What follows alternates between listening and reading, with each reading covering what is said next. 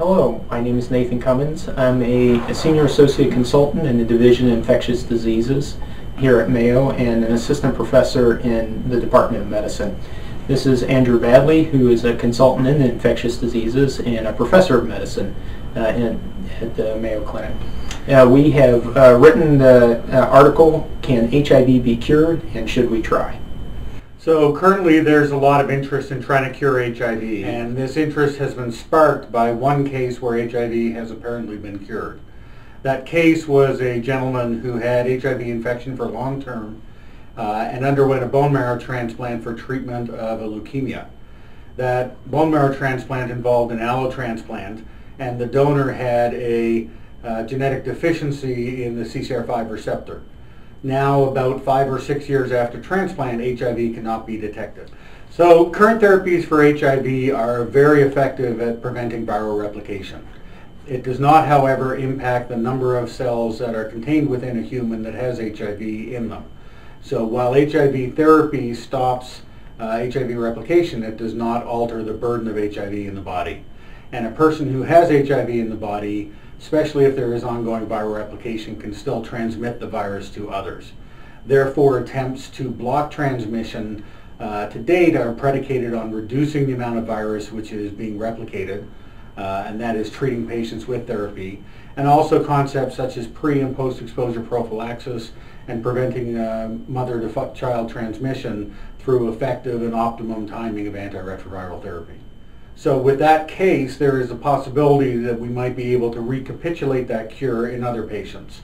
And so a variety of strategies are being tested. One strategy that's being tested involves genetic manipulation of the host cells in order to prevent HIV infection. And really there's two kinds of approaches that are occurring in the gene therapy realm. One is to knock down those host cell proteins which are necessary for HIV replication, such as the CCR5 receptor. Another is to overexpress proteins which antagonize HIV replication, such as chimeric restriction factors and TRIM5-alpha, etc. A second broad approach to trying to cure HIV is to augment the immune system so that it can control HIV. This includes categories such as therapeutic vaccination or immune-based therapies. Currently, there are trials ongoing of a variety of immune-based therapies, including interferon alpha, interleukin-15, and other agents. A final category of attempting cure falls into the category of reactivating the virus with the hopes that the cells that reactivate virus will die due to HIV cytopathic effects. When this is done experimentally, HIV can be successfully reactivated, but unfortunately most of the cells which reactivate virus do not die. Our lab has an interest in studying why that occurs, and we have some ideas underway that are being tested to alter the phenotype of the cells so that when virus is reactivated, those cells will die. The current status of these attempts to cure HIV are all experimental at this point, but it's hoped that within a single-digit number of years, we'll have proof of concept and be able to move these into broader clinical trials.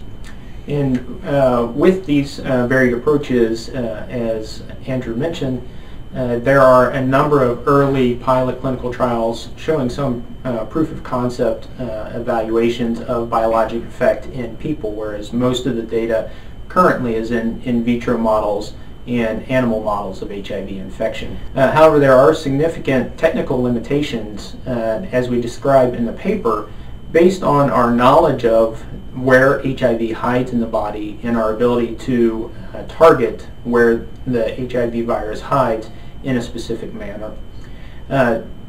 While we do believe that HIV should be cured for a number of reasons, as we discuss in the paper, there are these significant limitations. Eventually, attaining a widely applicable cure for HIV will require a significant investment in time, talent, and resources. It is our opinion that while this is a laudable goal and should be pursued, that the larger research infrastructure involved in HIV research should not overshift resources towards finding a cure. Instead, we should continue to fund adequately programs that we know work, including treatment as prevention, preventative therapies, preventing mother-to-child transmission, and getting more people on effective antiretroviral therapy. The study of HIV over the past several decades has witnessed an unprecedented increase in knowledge of both HIV biology and immunology. The advances that have been made have had great impacts in a variety of disease states, including malignancies, and we're optimistic that the research going on in HIV cure strategies right now will lead to new advances and hopefully cures in the near future. We hope you found this presentation from the content of Mayo Clinic Proceedings valuable. Our journal's mission is to promote the best interests of patients by advancing the knowledge and professionalism of the physician community. If you are interested in more information about us, our homepage is www.mayoclinicproceedings.org. There you will find access information for our social media content, such as additional videos on our YouTube channel or journal updates on Facebook. You can also follow us on Twitter.